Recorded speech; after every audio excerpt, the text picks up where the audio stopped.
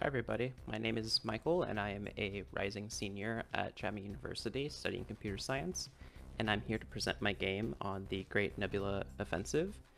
And I just want to say thank you to the SGDA folks for allowing me to send in this pre-recorded video because I was unable to make the live stream due to a wedding. So this is my game, which is a difficult 2D bullet hell.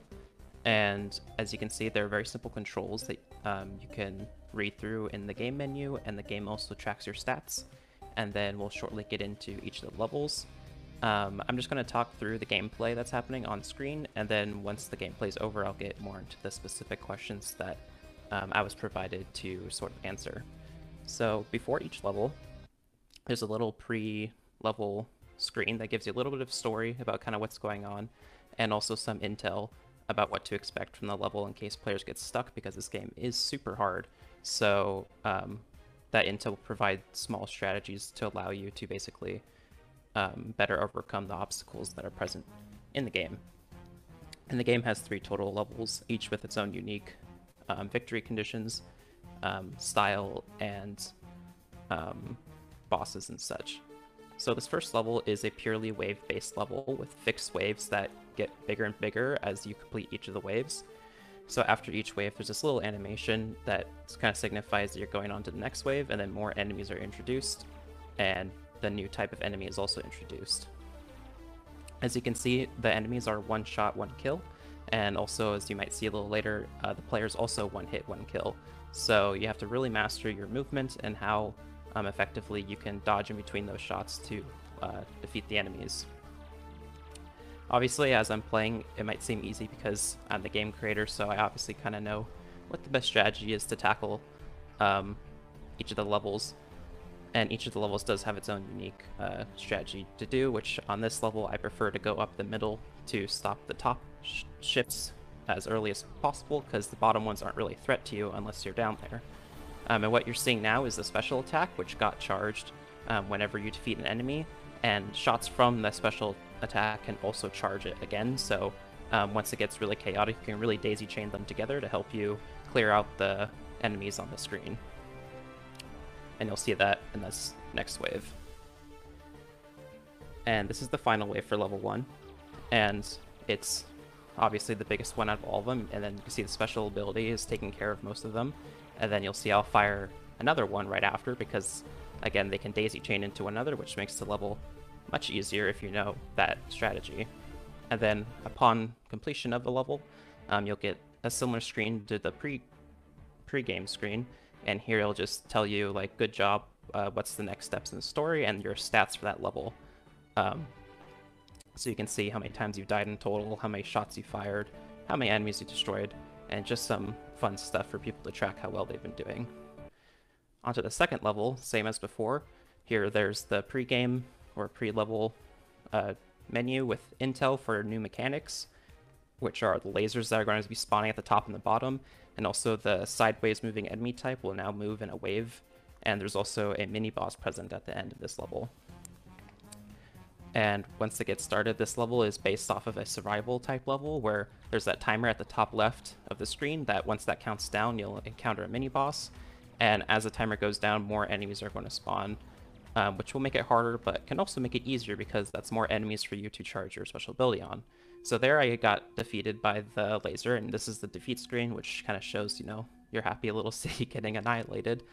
And from here, players can just instantly retry and go straight back into the level.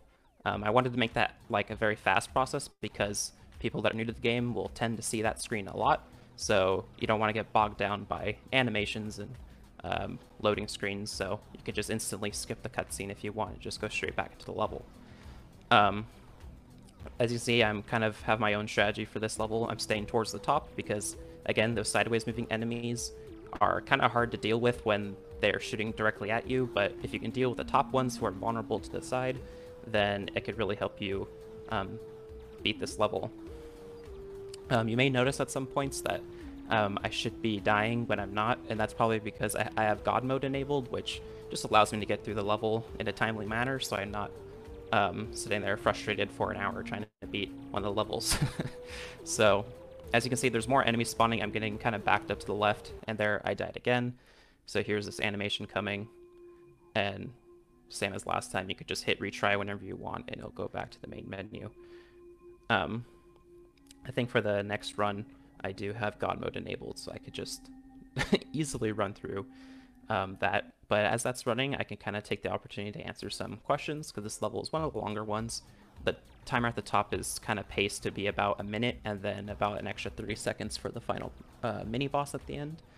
So as I stated earlier, I'm a rising senior at Chapman, and I developed this game by myself. And I did the art as well as all the coding. The music I did get off of YouTube. All the art you see is mine except for a few sprites, and the UI I used as a package from Unity, from the Unity store. But this was a very fun project for me because I have always liked art, but I never had a chance to actually do it in any capacities. But making games allowed me to kind of show my artistic side in addition to like what I like to do with coding. In terms of how this game got started, this was actually a project for one of my classes. This level you're seeing now, the second level, was the whole game, but I liked doing it so much that I decided I wanted to do it outside of class and develop the other two levels and make it into a full game to be published. And since then, I've been working on it on and off for about a year now, outside of class and in my free time. How long have I been working on the game? It's been a while, maybe like a year to a year and a half. Obviously, there's different periods of, my development time because I try to do it whenever I have free time. So depending on how busy school is and work and everything, stuff gets done in a kind of irregular manner. But now you can see I made it to the final boss of this, which is just a small mini boss of this level. As you can see, again, I'm not really engaging the boss at all before it's enraged because you can actually just avoid the bullets at the top, charge your special ability, and slowly poke him down because I'm just a cautious player and I don't want to have to go through this whole level again to get here. So I try to play it as safe as possible and just pepper him until he gets to his enraged mode, and then I'm going to actually take on the boss, the more intended way by dodging his shots. And it's also good to note that the special ability is not just good for clearing out waves of enemies, it's also really good at just shotgunning boss type enemies with like the spread, and it could really like deal a ton of damage to them really quickly, but then you risk not clearing out the rest of the enemies on screen, which might defeat you. So there I got the win. As you can see, that boss had two modes, and the enraged one, it just shoots more bullets and forces you to be more proactive. And then there's another mission debrief that says good job, blah blah blah, and then you're going to be moving on to take on the mothership. So this final boss is supposed to be all, spooky and, oh no, scary.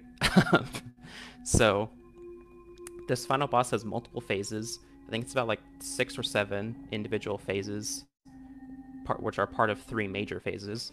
And so the first major phase are the 4 arms of the ship, where the player needs to destroy the little shield generators so that they can attack the bridge. And each of the arms has like more and more guns that you just saw that I destroyed. And what's fun about this level is I wanted to create more agency for the player, so you can take either the route of destroying the shield generators first and ignoring the guns, or you can destroy the guns and then the shield generator, which will give you more ability charge, because each time you destroy one of the main guns, it gives you 20%. But it will take longer, and it kind of puts you more at risk of getting killed because you're spending so much time, which is more of an opportunity to slip up. So you can see there, I just got rid of the shield generator and destroyed the guns automatically. And the lasers are still coming in from the top and bottom. That's mainly an anti-choosing mechanic that I added in, because when I have people playtest the game, a lot of them were just sitting at the very top of the screen above all the enemies. And, well, there I got lasered and died. A lot of them were staying at the top of the screen and dodging enemies and just stalling out the entire level, and then eventually getting stuck. And they couldn't go out without dying, so I wanted to add that just to prevent players from wanting to do that. Not fully preventing them, like if they want to hide there for a second and come back up, but not allowing it to be sort of campy, I guess. So again, just going through this level, I think I have God mode enabled now, so I can get through it to show you guys. And this is like the final boss level that I wanted to encapsulate, because each of the levels are sort of different level archetypes that I found that are common in bullet hells, like fixed wave levels, survival levels, and then like a multi-phase boss fight level that you might find in games like Cuphead or Undertale or something. So that's what this level is supposed to be, is kind of the culmination of all the mechanics the players have been learning, and really the most difficult thing they can fight in this game. The laser cannon that you've been seeing, it has two different attacks, so the player needs to watch the positioning of the laser to see where it's going to start and end so they can preemptively move. This is the fourth wing, which has all 6 guns on it. This one, you can see I'm going for the actual arms or the cannons on the arms. There, I should have died at God mode enabled. Because there's so much stuff flying around at this point that it's just a better idea just to try and clear out as much as you can first before gunning it for the shield generator, just to make it easier and just kind of heighten your chances of winning.